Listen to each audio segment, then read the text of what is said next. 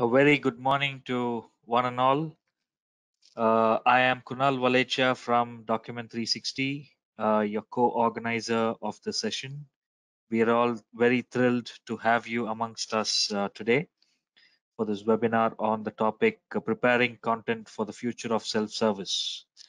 Without taking much of your time, I will introduce our speakers for the day. We have a special guest speaker, Jason Christie. He is from Shopify. He Just a quick few words about him. He is the founding member of Shopify's documentation team, and as a leader, he has led a team of writers and other leads to deliver world-class content, a content property with incredible traffic. He champions projects that span large amount of time and involve contributors from a variety of departments. He coaches and develops individual contributors and other leaders to unlock their potential. And as a technical writer, he consistently produces clear and concise documents tailored to user specifications.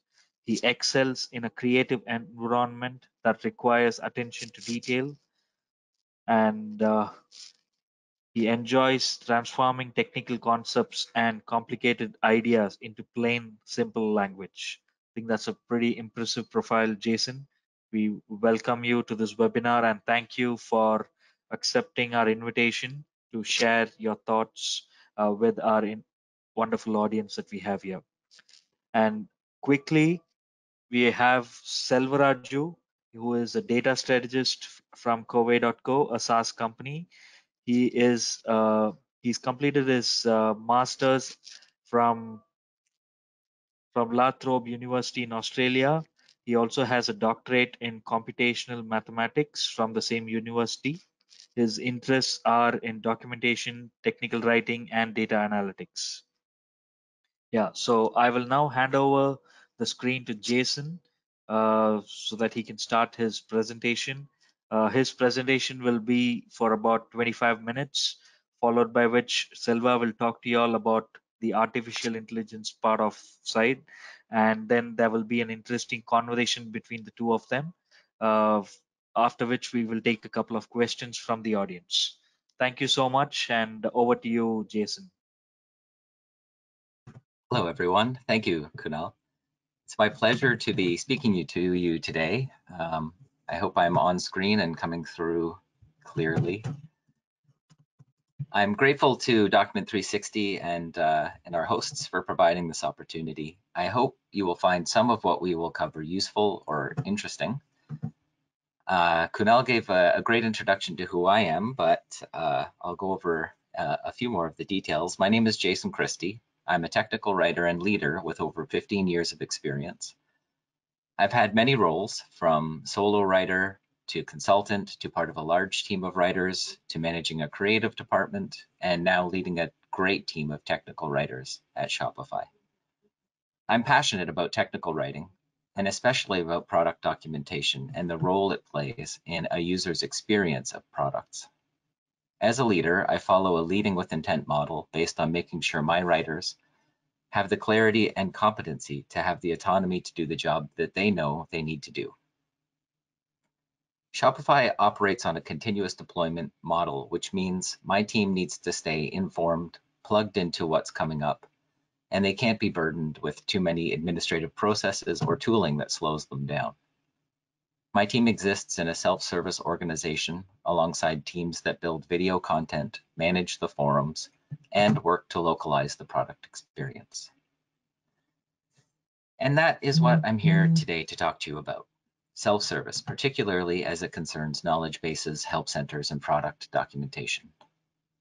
My bias will be towards supporting SaaS products, but I hope there will be interesting information for everyone. The thread that we will be picking up will be where AI fits into all of this. If you search technical writing and artificial intelligence, the results can be quite scary. There were a lot of articles written over the last couple of years about how AI would take our jobs. We now know that when left to its own devices and without a proper understanding of how content is one of the most important elements of successfully using AI, well, AI can go down a really uncomfortable path. whether it's an embarrassing chatbot or information that is not even remotely relevant. AI will be a powerful tool for helping us to write better, and it will also take our content to new and unexpected places. But before we get into all of that, let me walk you through our documentation journey at Shopify that has led us to this place of exploration and experimentation. When I started at Shopify, we had a wealth of content in a wiki that everyone at the company, from the CEO to a customer support agent to a designer, could add to. As you can imagine, this led to wildly inconsistent voice and tone, useful information that was buried and difficult to find, and an AI that appeared more cobbled together by happenstance than intention. Our small team of technical writers reviewed all of that content, organized it, cleaned it up as best we could, and migrated it to a newly built help center. The help center was a static site that was powered by Jekyll. We wrote in Markdown, we used Git to push our changes to GitHub, and we used GitHub to deploy our content to the help center. That's a pretty typical Docs as Code setup. Docs as Code comes from the book Docs Like Code by Anne Gentle, and I first heard about it through the Write the Docs community. It's a great book and a great approach for creating a shared experience between technical writers and developers. There's a lot to it, but essentially it means following the same processes as developers, using the same tools and the same workflow, and treating your content like code.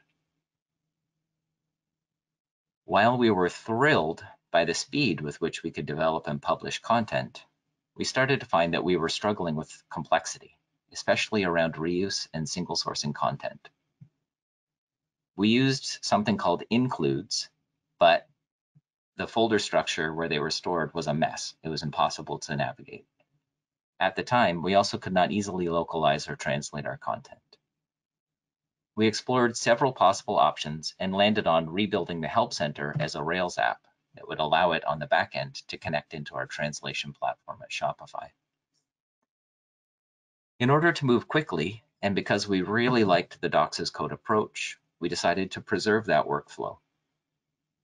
Fast forward a few years, we're still using the same tools and workflow, but we're actually enjoying very few of the benefits due to limitations and constraints beyond what Docs as Code prescribes.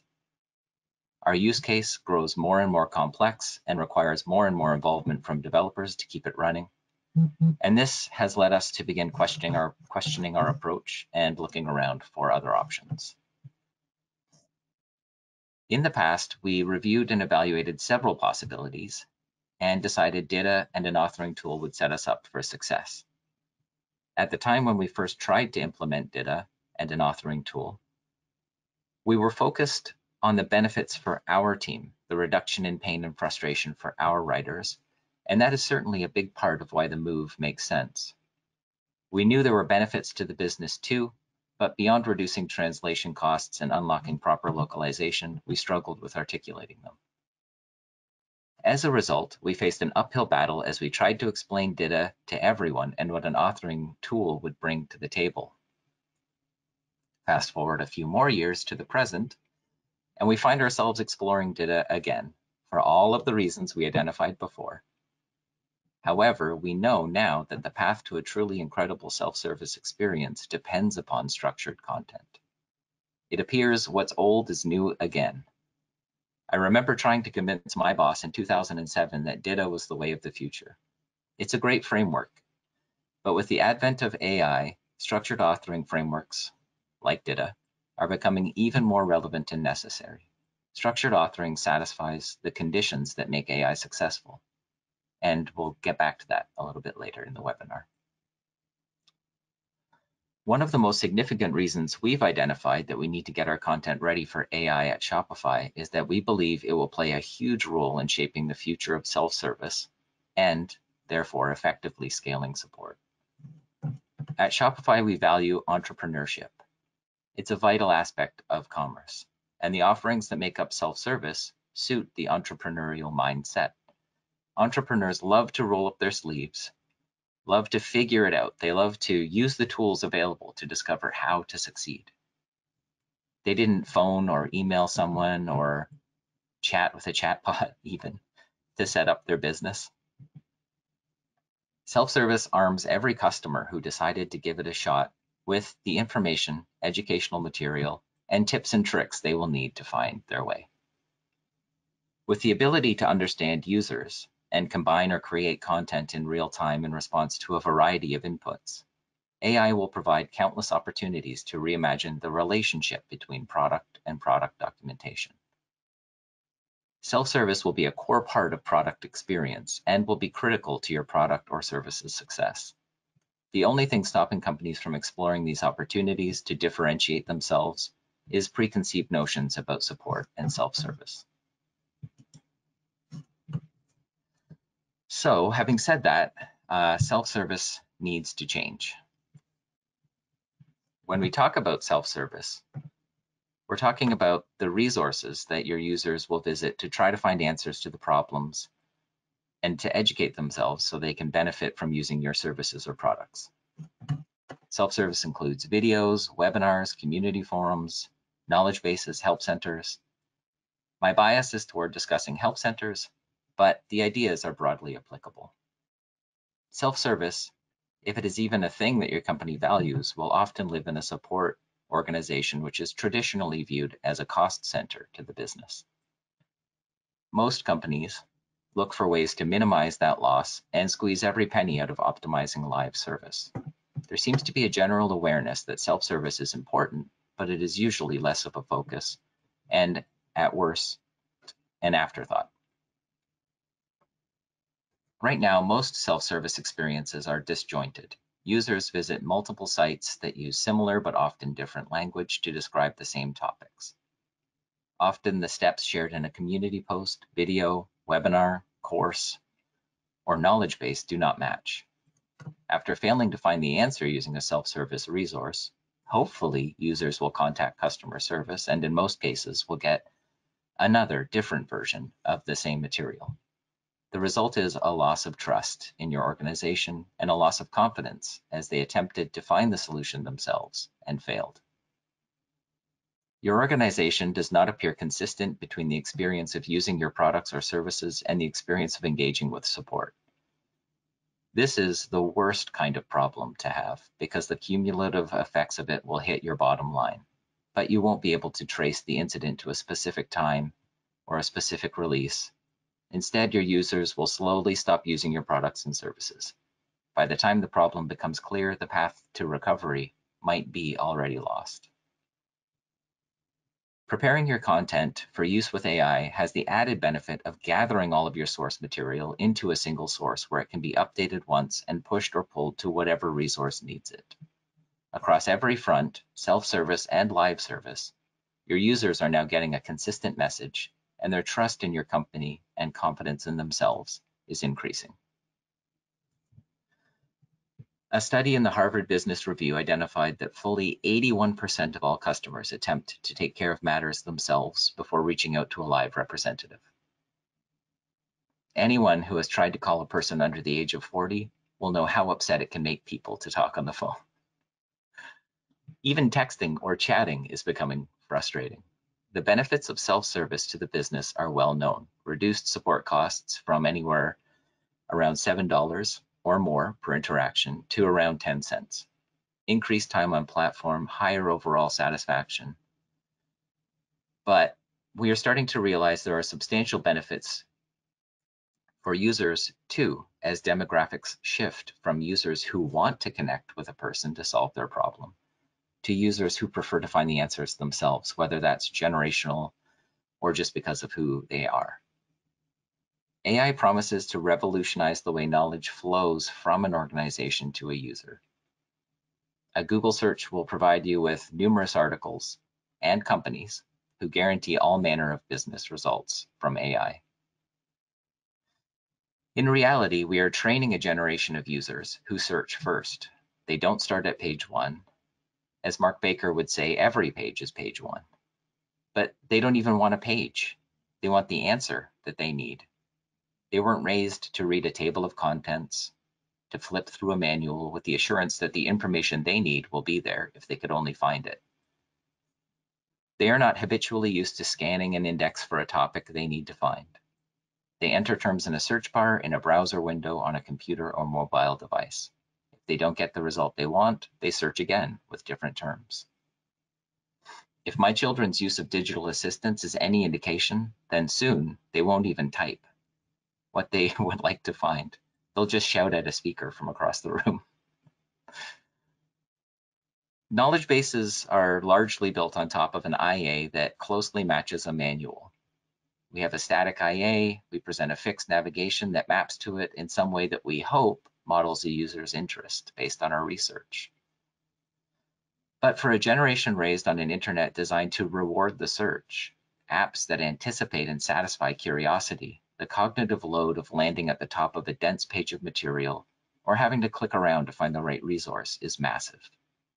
The entire time they are hunting around looking for clues to follow to the content they need, your organization is burning their trust and increasing their displeasure.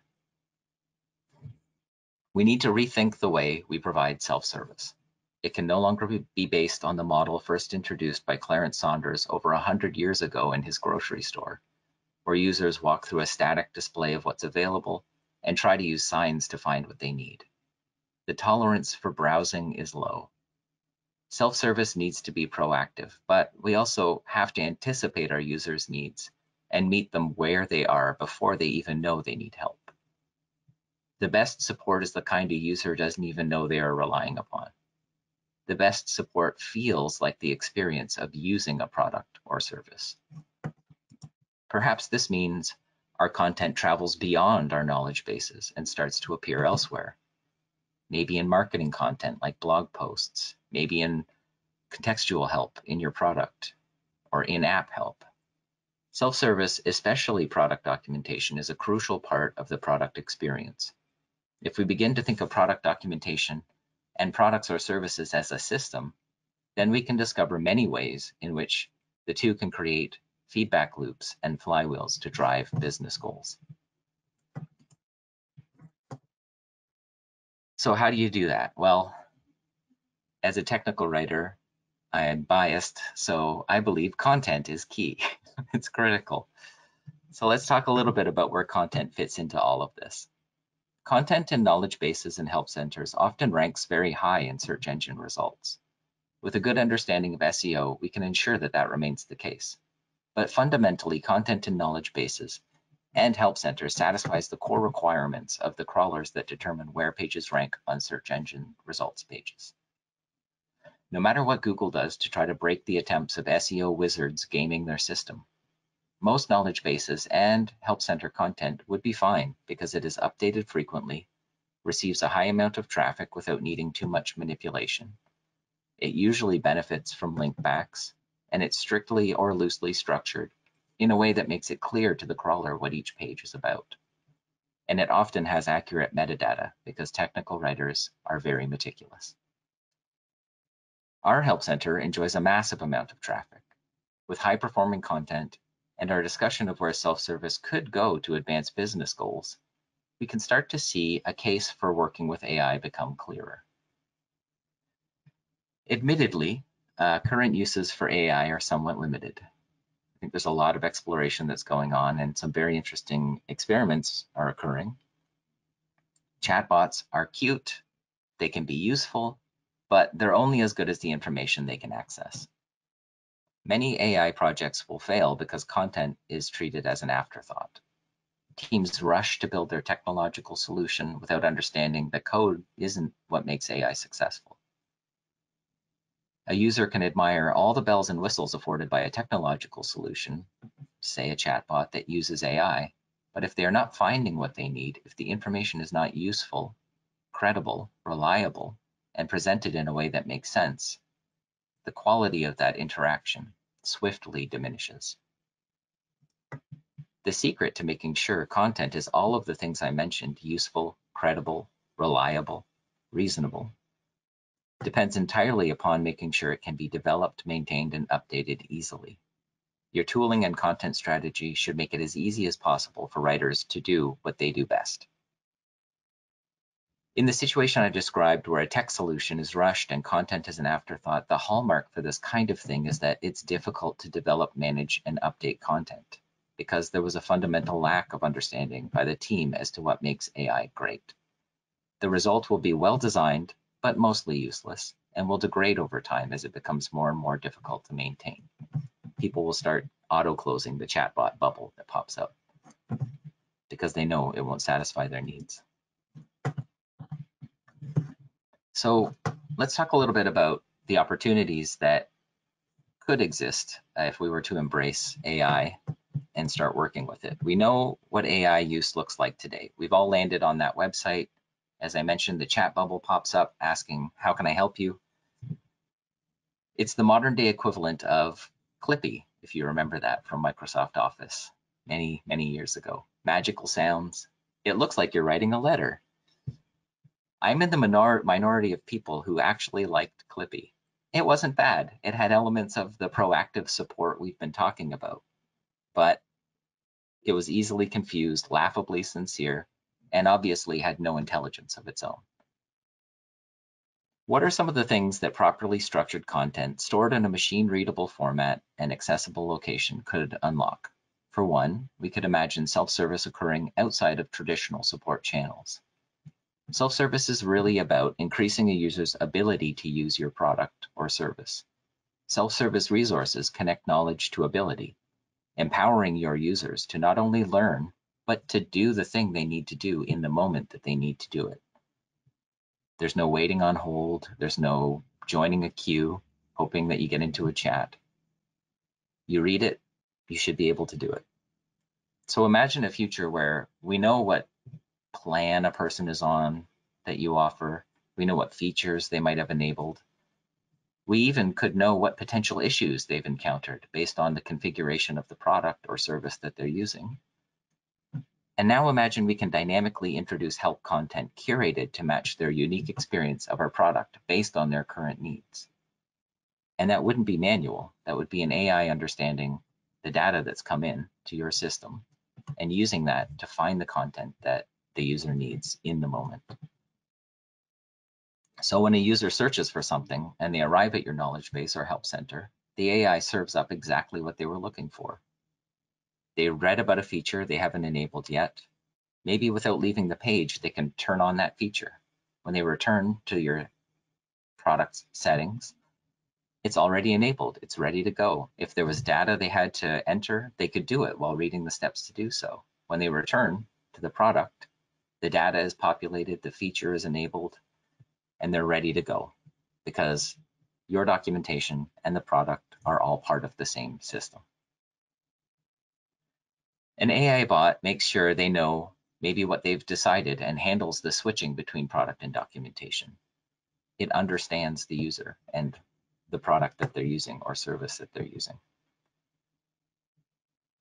So hopefully what we've done now is met their needs without them having to do a lot of tab switching, searching, reading, or even decision making.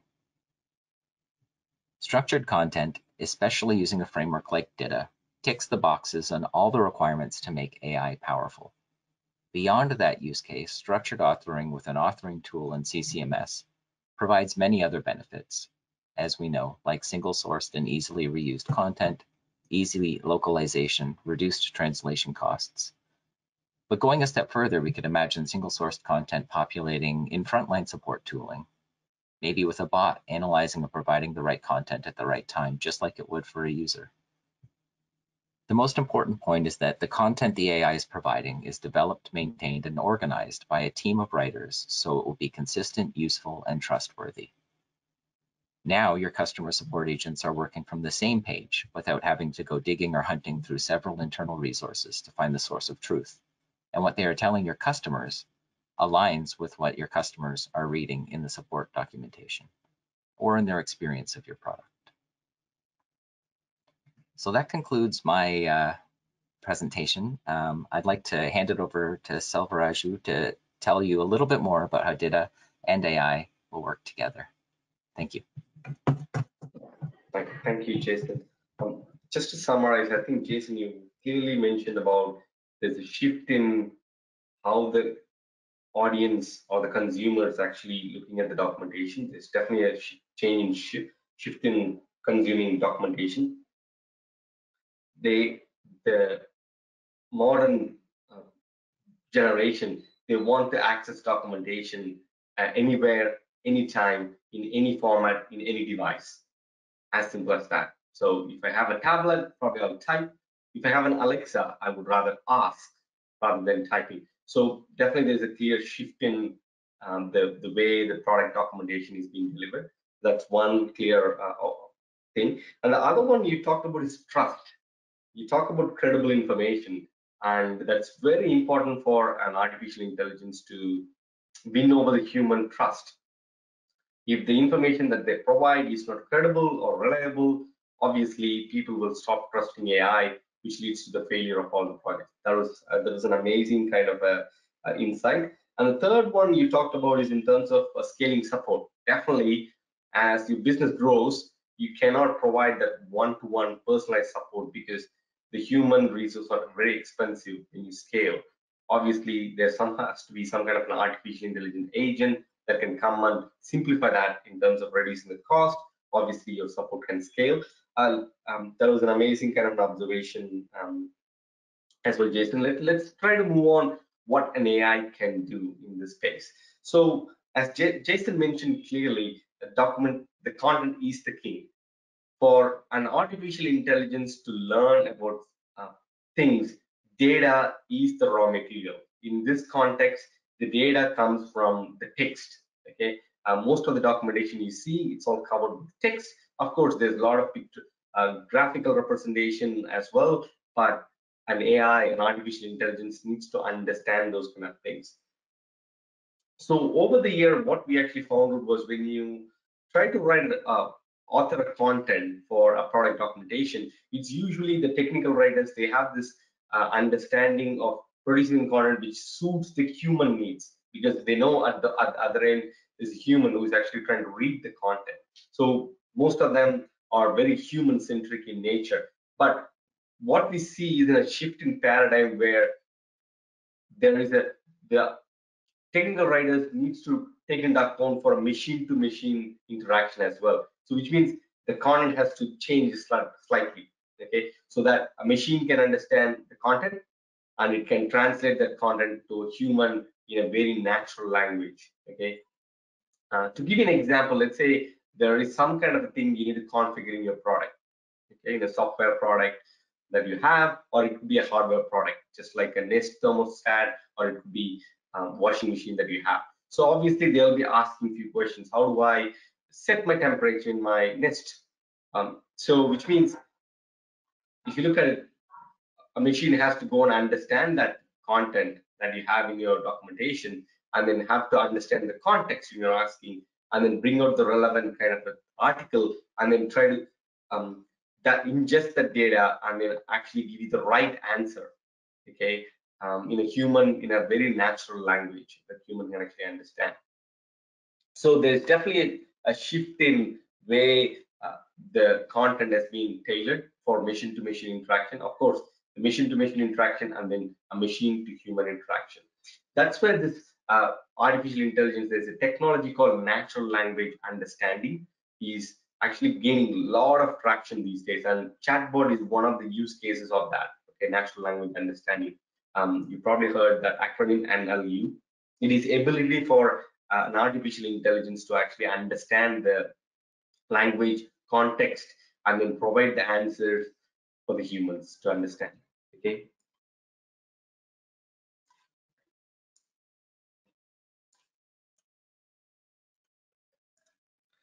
So how do we do that? So in terms of how, so when you produce a content, obviously you need to provide a lot of rich metadata associated with the content, so that the metadata is not served to the human. It is when I talk about metadata, let me give you the definition. Metadata means data about the data. Okay, you provide a description about what the content is all about. Okay, it's very useful for a machine to actually understand the context and also produce relationship between different concepts. Okay, and to give an example, DITA is perfectly kind of positioned in that way where you can actually provide those kind of rich metadata associated with that. For example, translation, localization attributes, even you can actually add a few custom attributes to some of the documentation you provide, and that is only consumed by the machine. When I say machine, it's by a chatbot or an AI bot.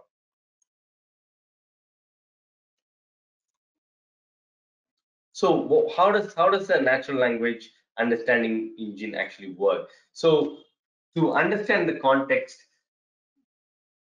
the natural language understanding kind of an engine needs to scan through the rich metadata and then trying to associate the content. This is where the taxonomy and the ontology comes into picture. To talk about taxonomy, taxonomy is all about classification of objects in a very hierarchical way. For example, let me talk about, for example, some kind of a moving vehicle. A moving vehicle could be a car, it could be a bus, or it could be a truck. Okay, and this is what a taxonomy is all about: the concepts and how they're actually hierarchically placed in terms of classification. Okay, and in terms of ontology, it talks about relationship between those two kind of concepts. Okay, it could be you can think about a taxonomy and ontology as in the product sense. For example, a product will have a product set of features, and the features will have set of functions. Okay, and if you look at it, product features, functions, they are part of taxonomy, and ontology is what the relationship between them. For example, a product could enable a feature, a product feature. Okay, or you can derive a sub feature from a modern feature. You see that understanding of the relationship, and that's the ontology. And for a natural language understanding engine to actually understand the context of your content, this taxonomy and ontology plays a crucial role. And how does an AI understand this taxonomy and ontology? Through a rich metadata. And this is where the DITA comes in place, where as a technical content writers, we might also need to write meta description about the content we actually produce, so that the machine can actually scan through it and then probably build this taxonomy behind the scenes. So what does actually help us to do? It provides the ability for our audience or end customers to actually ask have a natural conversation with our documentation product, and can interact, ask questions, and get accurate answers in return. So it's a natural way of interacting with the products and services we write documentation for, and we fundamentally believe that the rich metadata you provide, the more rich your taxonomy and ontology is, and obviously it helps the natural language understanding engine to ingest the data and then produce a good kind of a hierarchical a map of your documentation, and then help us to answer the questions. Okay, so so the main theme of understanding this ontology and taxonomy is this relationships. They're very crucial to know what is driving what. Okay, it gives you like a cause and effect, or what is the parent one and how it's being derived. Okay, that relationship is very crucial for us to, for a natural language understanding engine to ingest your content and produce that. And the amazing thing about this this NL, natural language understanding, is that it's not only able to reason, but it can also generate new information based on the content you have. Over the period of time, the natural language understanding engine can actually learn and can generate a new kind of sets of information for your users. Okay, and that can be vetted. There can be a human in the loop in that kind of equation, but over a period of time, and AI gets better as we feed in more kind of content to it.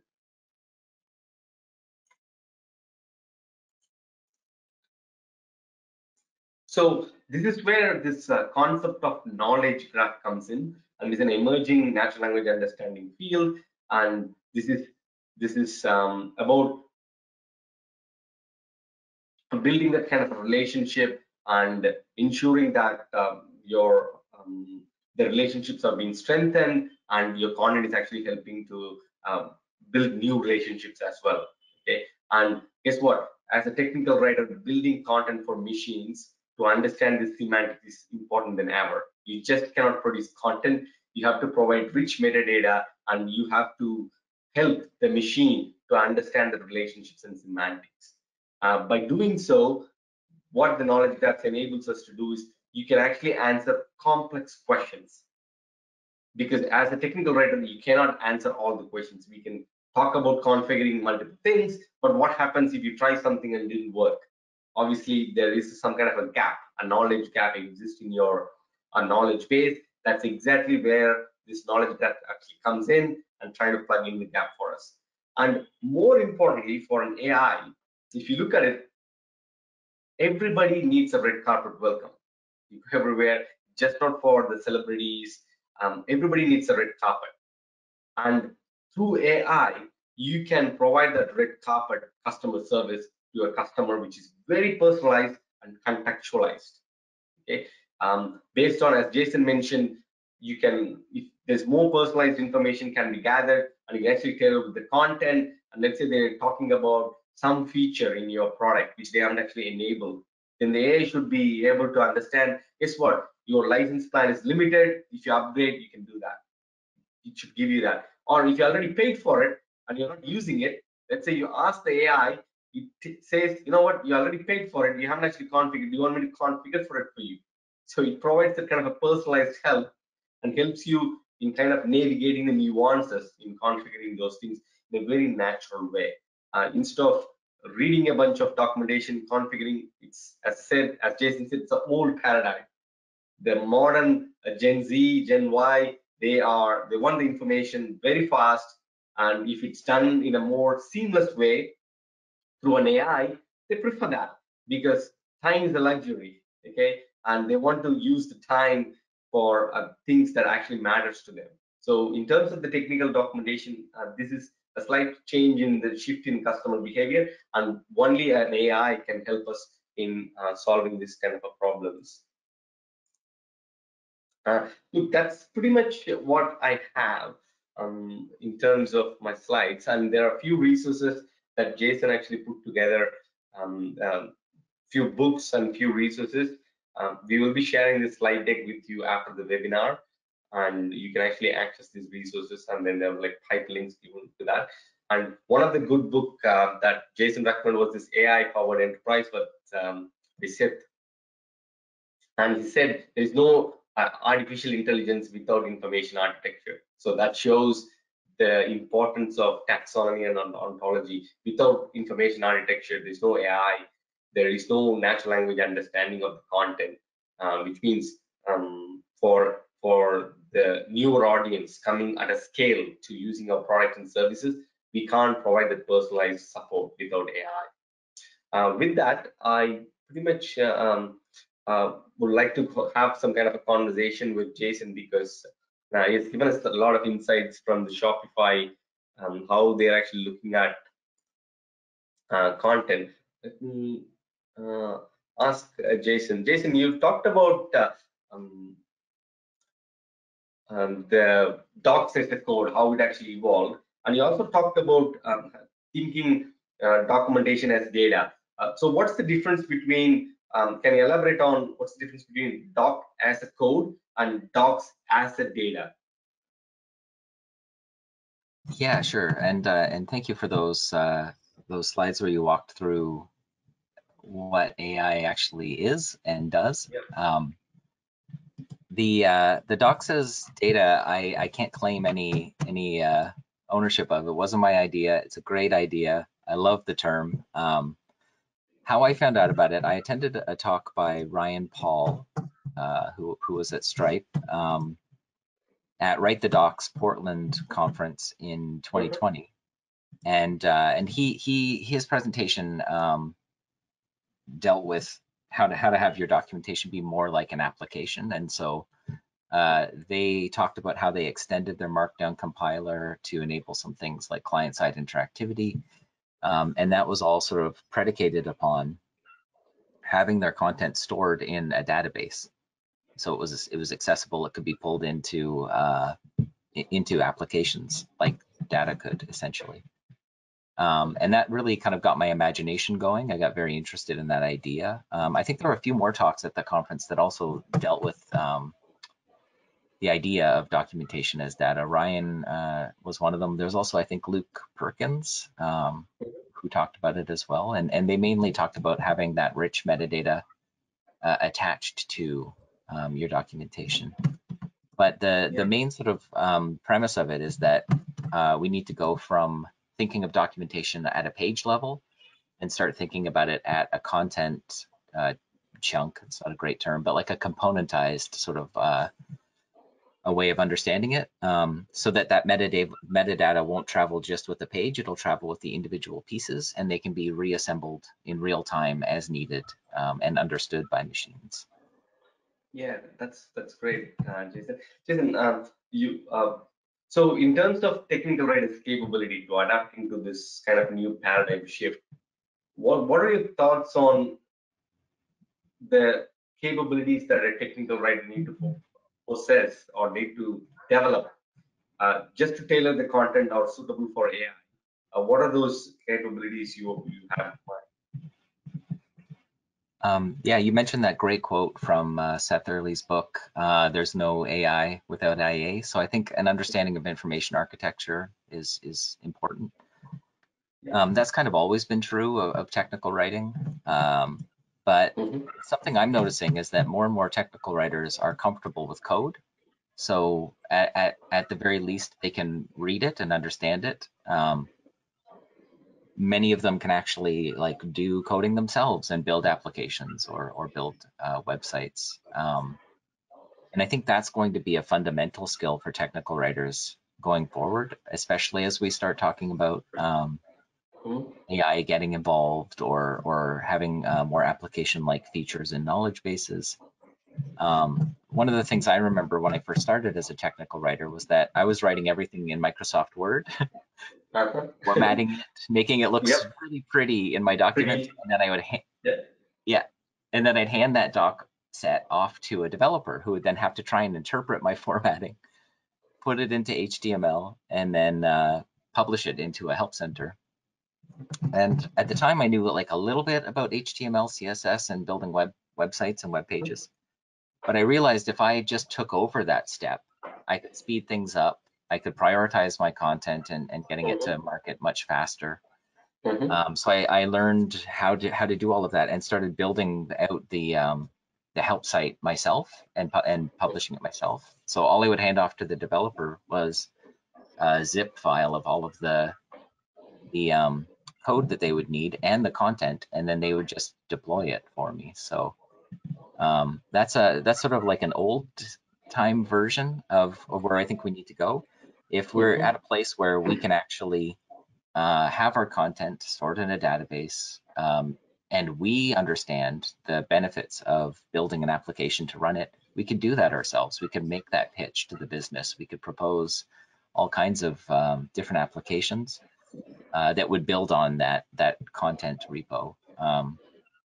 So I think like that's definitely something I see. Like we're going to need to be more comfortable coding, and I think we're also going to have to be more comfortable talking to the business about the benefits that we can bring beyond just deflection or to helping support scale. There are definite opportunities with the business too.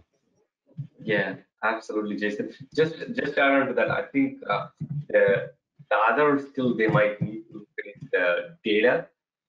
They have to have they need to treat content as data, and then which means if the text and images, everything is treated as data, then they have a different view of how the machines treat, because for a machine, every text is a data point.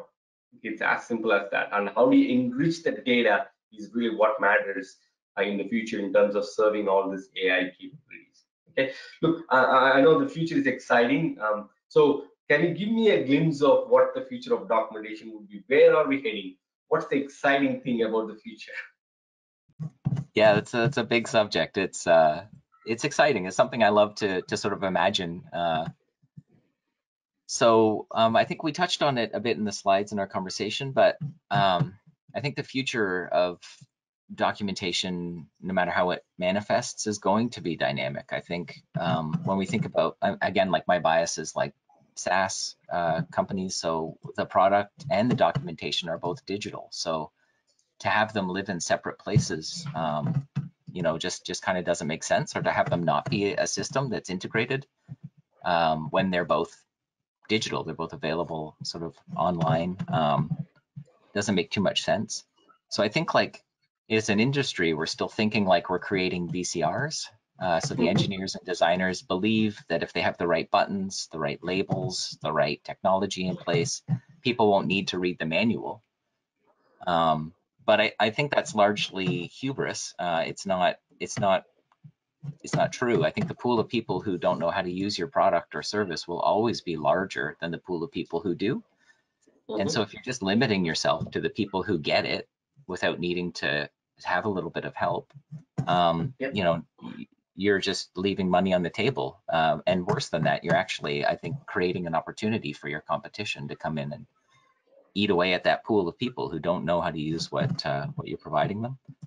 Yep, absolutely. So Absolutely. yeah, I think like when I think about that, I think of like things like client-side interactivity. Like when we talk about integrating documentation and product, you know, you mentioned it, and in my slides I talked about it, but like the idea that as you're reading something, you can just do it, and it's automatic. It's because you're thinking of it as a system.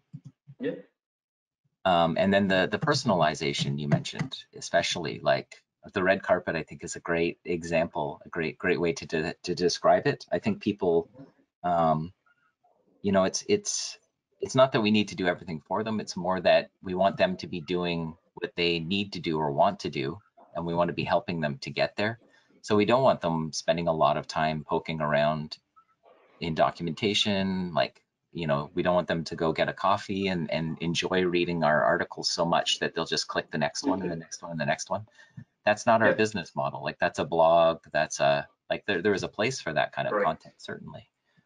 But but so speed, like getting them back to what they need to do and staying with them on that journey from your product or service into the documentation, however that happens, and then back to the product. I think that's important. But lastly, like I said in earlier, the watching my children use technology, I think reveals all kinds of opportunities. Absolutely. So voice search, I think, will be huge as our screens get smaller and the place where we do business or engage with products and services gets smaller. You can imagine shouting to your digital assistant, like, how do I do this thing? And you're on your phone trying to do something truly complicated. And then the assistant says, you know, here's how you do that. Would you like me to enable it? Like, yeah, fantastic. Thanks. That's done for me. Now I can move on to the next thing. So I think about that. I think about like AR and VR. Like if we're to sort of expand the places where people can have experiences, the documentation has to follow in some way. It might not look like the documentation looks like today, but perhaps it's all pulled from that single source. So if it shows up while you're in VR hiking on a mountain to find a, you know, to see some view or something, or you're exploring how something looks in your house by holding up your phone and seeing it on your shelf, and you don't know what's happening, there should be some way to have help appear and guide you and walk you through that. So that's what I mean by like, I think product documentation, self-service, and product experience are sort of very closely related. Yeah, excellent, Jason. Look, I think you've given a bit of a exciting future to look forward to, where definitely content is the key, and it gives you that personalized kind of a feel to access the help center. You were right on the top, right on the ball, where you talked about people these days, the technical rated gauge the effectiveness of the documentation by looking at how many views they had, how many feedback we received. But having said that, it is hard to actually measure the impact it actually created, how many people actually used it and did something with it. Okay, and you're right. Once you ask the Alexa or something, and then it actually does it on our behalf, taking the approval from us. and I'm pretty sure that's an exciting feature to look for as well. Yeah, look, I'm pretty sure we'll have plenty of time at our hands. You don't need to read plenty of like documentation to figure it out. Something obviously we'll get it in a few seconds, probably a lot more tailored for us in a language that we can actually understand. Thank you, Selva, and thank you, Jason, for such an insightful presentation. I think the conversations as well as the questions were also equally good.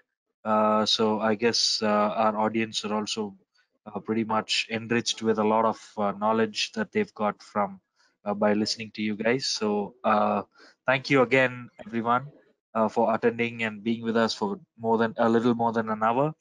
So we'll get back to you with another webinar over the next couple of months. Thank you so much. Have a wonderful day.